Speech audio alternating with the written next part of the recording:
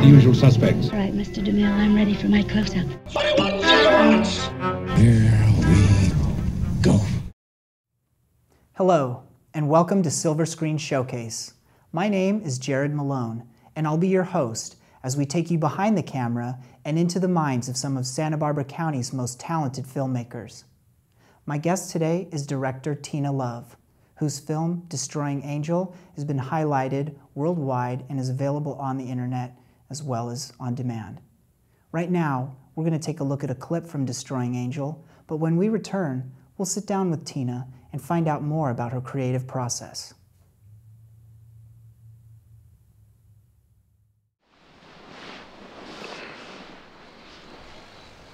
It's crazy how those stars are already dead, but their light is... We're still seeing it? Their light is shining on us right now. Isn't that weird?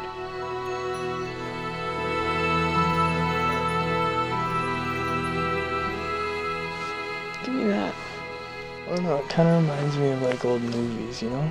How come? Well, you just keep watching them over and over again, but all the stars, they're all gone. Are they?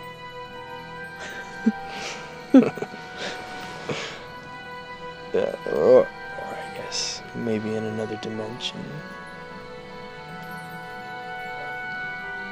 Do you think you can find people in another dimension? You'd probably have to die to find out.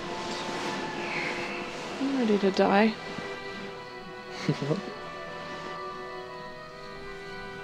I mean, I'm not afraid.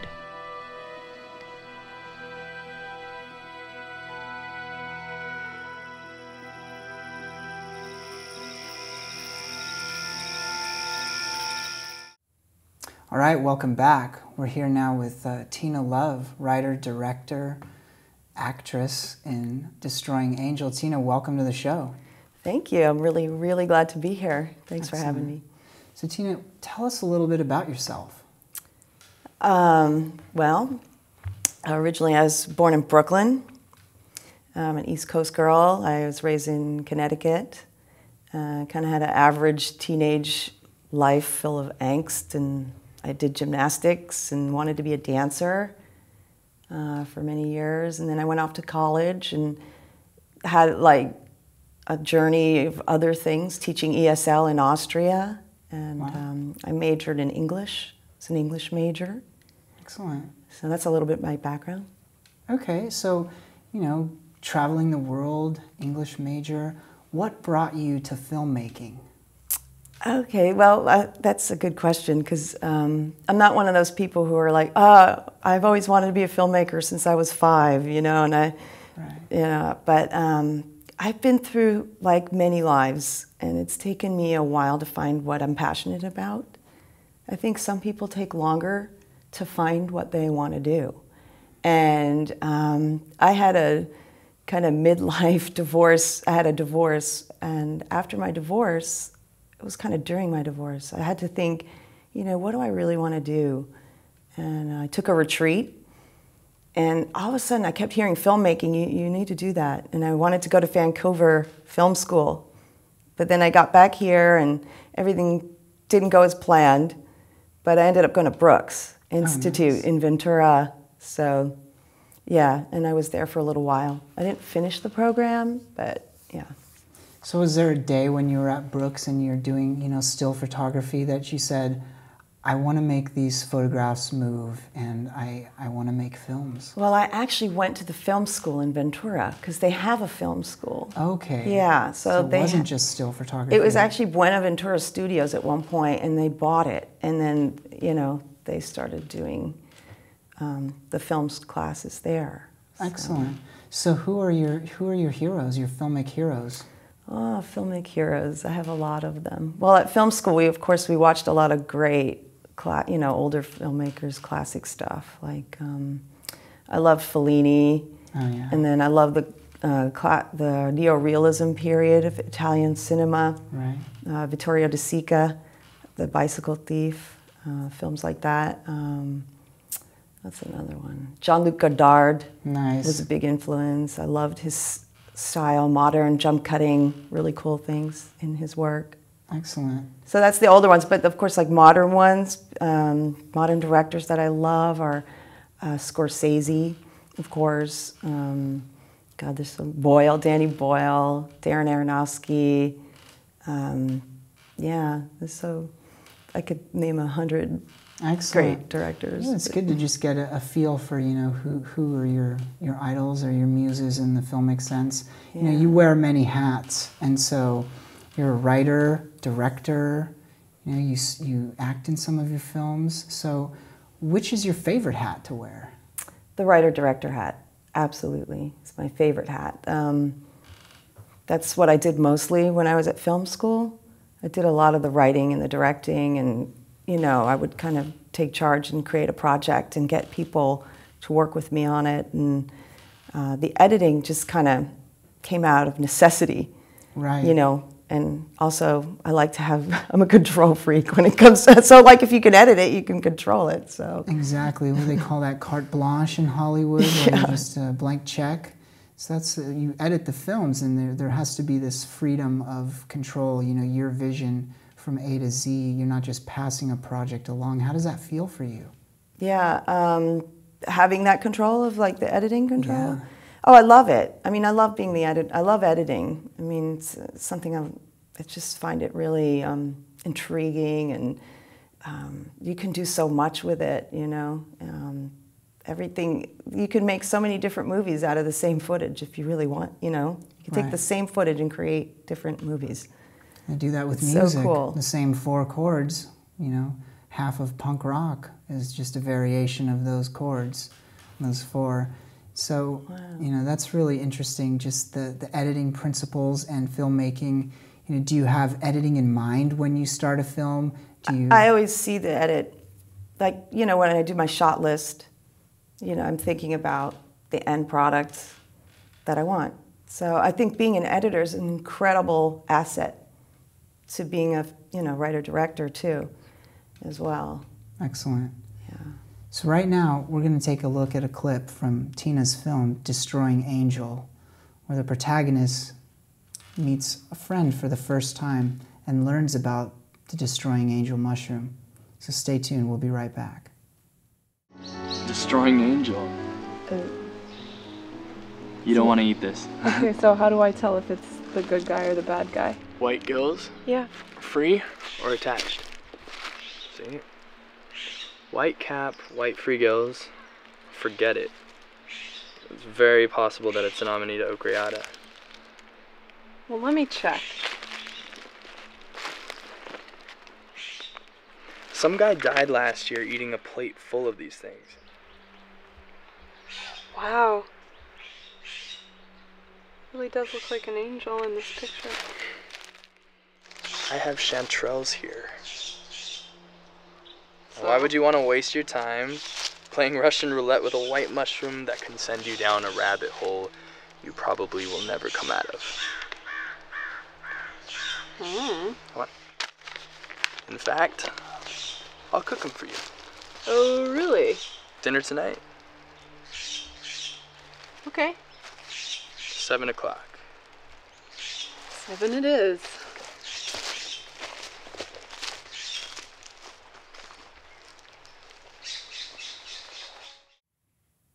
That was amazing. So, you know, there's always a moment in a film where you hear the title of the film and you make that connection as, you know, a spectator that, oh, that's what this means. How did you choose the concept of a destroying angel mushroom?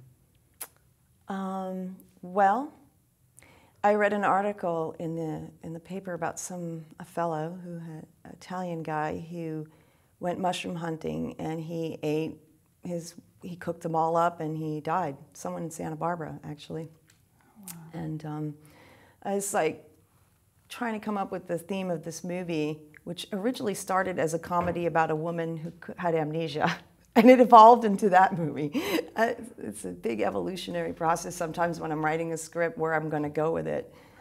Right. But the whole death aspect, you know, the destroying angel, it works on two levels in this film. It works on the level of the mushroom itself. That's the common name for the Amanita ocreata.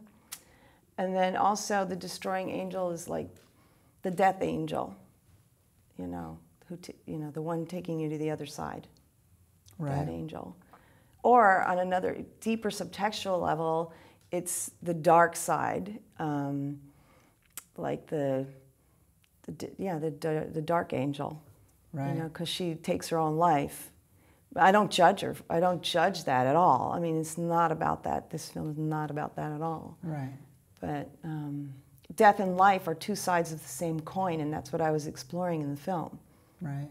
You definitely can't have one without the other in this world. And, you know, seeing Santa Ynez River Wilderness is where I learned about what a destroying angel was. And so even watching the film, I didn't quite make that connection.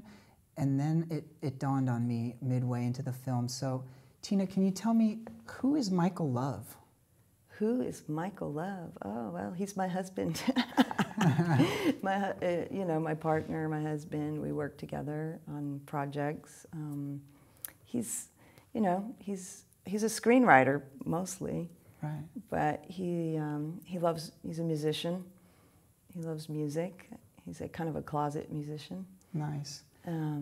But yeah, I met him. I hired him. That's how I first met him. While I was at Brooks, actually. He had an ad in the Independent as a screenwriting help. Okay. So I hired him to help me with some scripts I had. And he's a great script doctor. Like, he just gave me some thoughts about move this here, move that here. It heightens the drama, and it was like, bam. He made them so, just the notes he gave me were great. So. Excellent. And how involved was Michael with the script writing process for Destroying Angel? He didn't do anything on Destroying Angel. You know, it shows because it's a very feminine film, you know, and it would be hard to write that as a man, I would imagine. I've never written it for a protagonist that was female. Mm-hmm. And so, you know, you're kind of part of an elite club of female filmmakers that's very low in numbers. So how does that feel? I don't know. I don't think about it too much. I just do what I want to do. And I wish there were more female filmmakers. What's interesting is I think there are more coming out now, more directors, women coming out. Mm-hmm. I guess at the Tribeca Film Festival, a fourth of their movies were female directed this year. Nice. So that was a nice thing to see happening. Okay. Yeah. And how is the collaboration working with your husband as a filmmaker? I know Alfred Hitchcock and his wife was kind of a director, editor, you know, on and off, and it wasn't really easy to tell who wore the hat in that. And then Christopher Nolan, you know, of the Batman and Memento, he and his wife, editor, director team. So are there times where you're saying, you know, we're husband and wife now, or right now we're co-workers? You know, it's the line of, you know, like with people who you aren't married to, there's a line that you don't cross. But when you're married, sometimes you're like, hey, I can't believe you forgot the batteries, you know, like, God, how lame, you know, and like you would never do that to someone else. Right. I mean, maybe some people would, but it can be tense, it can be stressful, you know. But we have fun. That's the key, is we really have a lot of fun together creating these things. We really, it's a collaboration, and yeah, especially the editing can be funny. Yeah. Yeah. You know, Christopher Nolan was on the red carpet a couple of years back when he was here at the Santa Barbara International Film Festival. Oh yeah, I remember. And he was asked, who is the most undercredited person in a film, making a film? And he looked back and he said, that's a really interesting question. He said, you know, it's the editors. I agree, 100%, totally. They don't get enough credit in this industry, and no, you know, you are a big part of editing for Michael's films, and yes, yes, they don't get enough credit. Exactly. So I thought of you two in that situation, and it's really cool. Do you attribute? Well, you know, especially with a documentary, because a lot of the structure comes in the post for the documentary. Yeah. You know.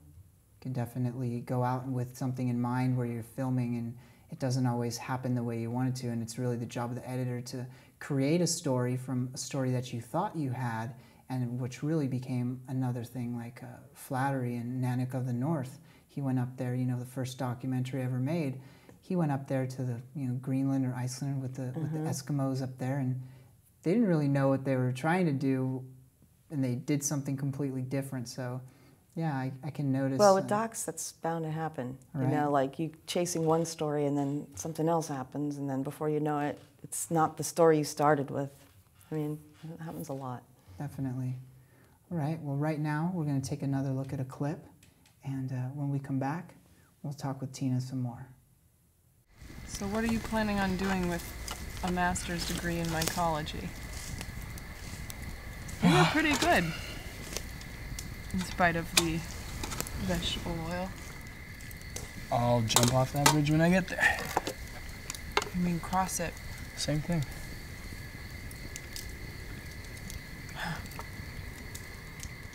You must have some kind of plan, right?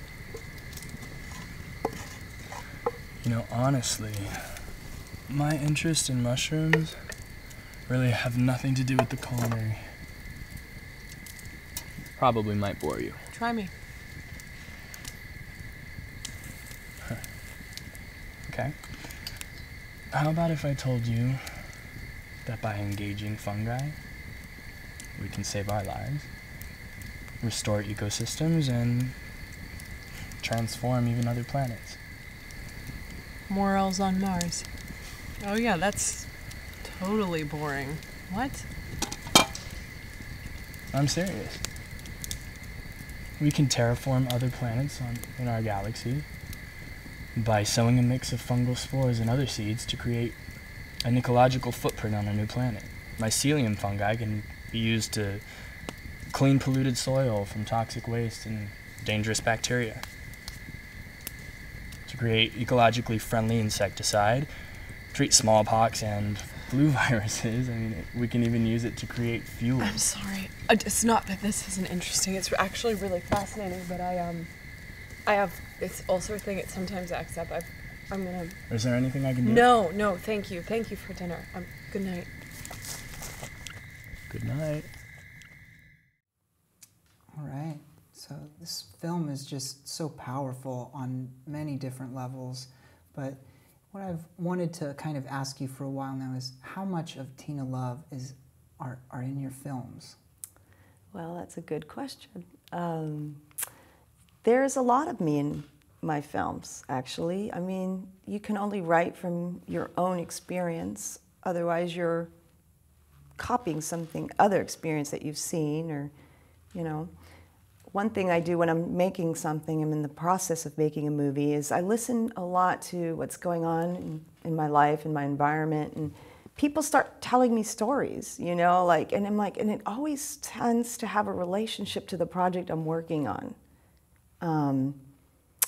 It's, like this one, I was working on writing this one, and I ran into someone who told me a story about someone who lost a child, eating pills that her husband dropped or left, and I'm like, wow, okay, I could tie that in. That would be a good way to have that accident happen, and then there's my own personal existential angst is also in the film.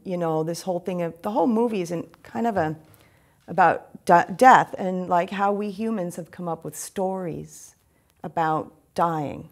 Like, we have to console ourselves with stories about an afterlife. That's what the stories at the end are. She's telling her daughter.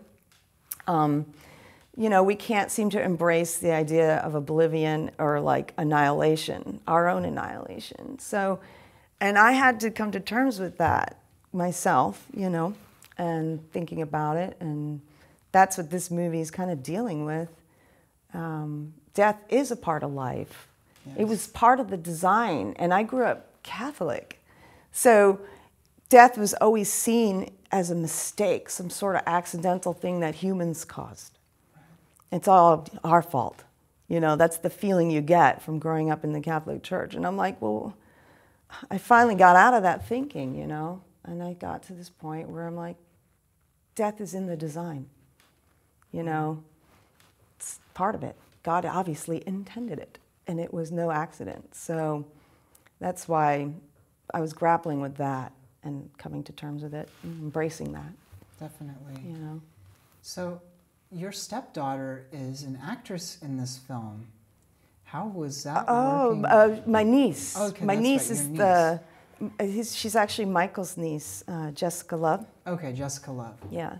She's a Juilliard drama school graduate. Oh, wow. And I thought, wow, I really want to use the family talent. So she came, and I've got her a plane ticket out, and she came and did it for me. And she's a very professional, you know, just really was working on the part and reading stories of mothers, sad stories, and she's wonderful. It was very emotional. Yeah. So how is the casting process in your films? Local filmmaker, how do you find your actors? Do you have any particular places in the county that you like to shoot that are just like your spots? And from pre-production to post-production, what's the average time that is spent on a production of yours? Okay, well, it's all different depending on the production. Like the Hold It Like a Baby, we had a casting session, like an official casting call. And what was funny is we had all these people coming from LA to audition in Santa Barbara for 2 days. Constant stream of people auditioning, coming to Santa Barbara from LA, which is totally crazy. Yeah. And it was so fun. With this film, I already kind of knew I wanted Jessica. I mean, I wanted to use her talent. And then I found a little girl who looked a lot like her. I found her. She saw I put it up on the bulletin board at the Natural Cafe. Okay. And the mother saw it and liked the idea of the story. Oh, wow. Yeah. And then there's another guy in there, the husband. He was an actor I knew from the past. I just called him in. And then Timo Nunez, Paul, he's a flamenco dancer. Really? But I took lessons from him. He was a teacher I had. And I knew he wanted to get into acting. He was telling me he liked acting. So I thought I'd use him in it, you know, why not? Definitely. Give him a chance. So I've kind of noticed some similarities in locations between Santa Ynez River Wilderness and Destroying Angel. We like to use our backyard. Definitely, hey. Shoot what you can do on your budget, you know, that's where we're at right now. We have a certain amount of money and we want to make a movie, but we shoot in our yard, you know.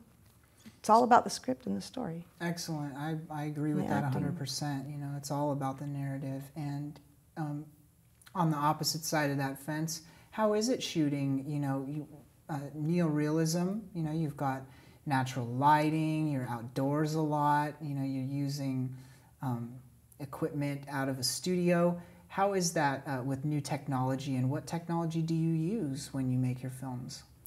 Well, we use the Panasonic HVX 200A, and that's a great camera because you can do incredible time-lapse time-lapse video, and you can select frame rates, and it's just a wonderful camera that we use. We've got the tripods, we've got some good microphones, you know, Rhodes, and then you need the windscreen's really important, right? Yeah. Especially when you're shooting on the beach. We needed the muff on the.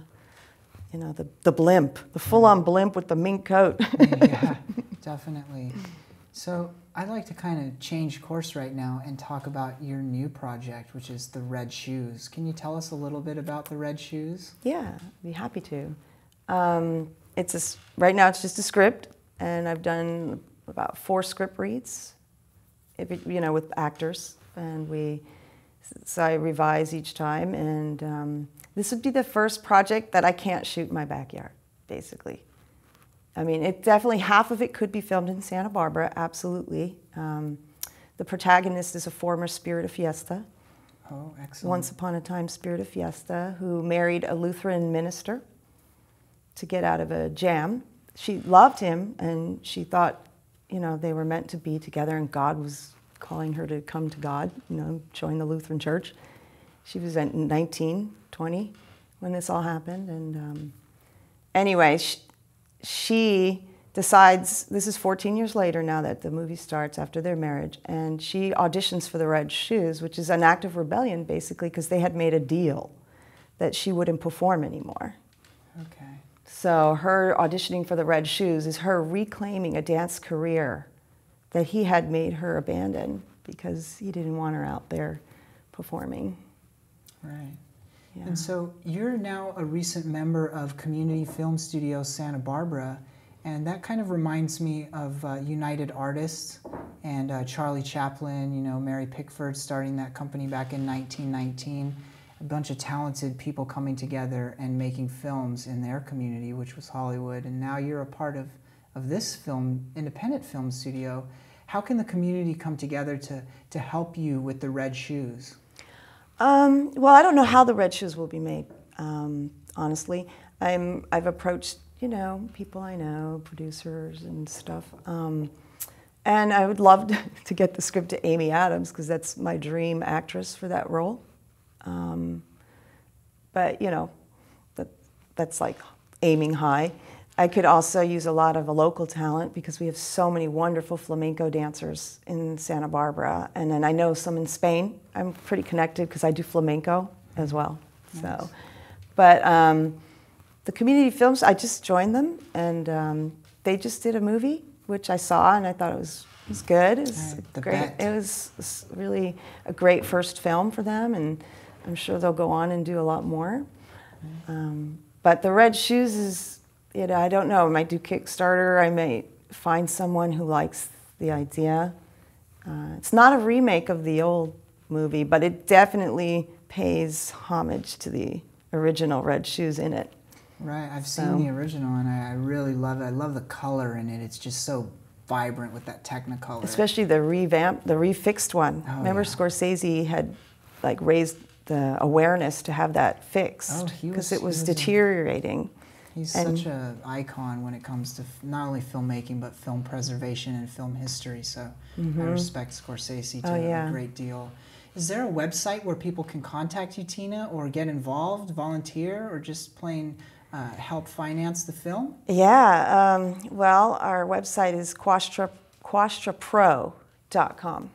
Okay, could you spell that? Yeah, really quickly? Quastra, QUASTRAPRO.com. It means witch star in Latin, Quastra Pro. Okay. And that was actually based on a sci-fi Michael had written, Quastra. Okay. So we used it. Excellent. Well, Tina, I'd like to thank you for being on the show, and you know, Thank please come you. back, and good Thank luck in the you. future with the Red Shoes and all of your films. And please check out Destroying Angel on YouTube. It's available. And visit Tina's website for more information. I'm your host, Jared Malone, and you're watching Silver Screen Showcase. We'll see you next time.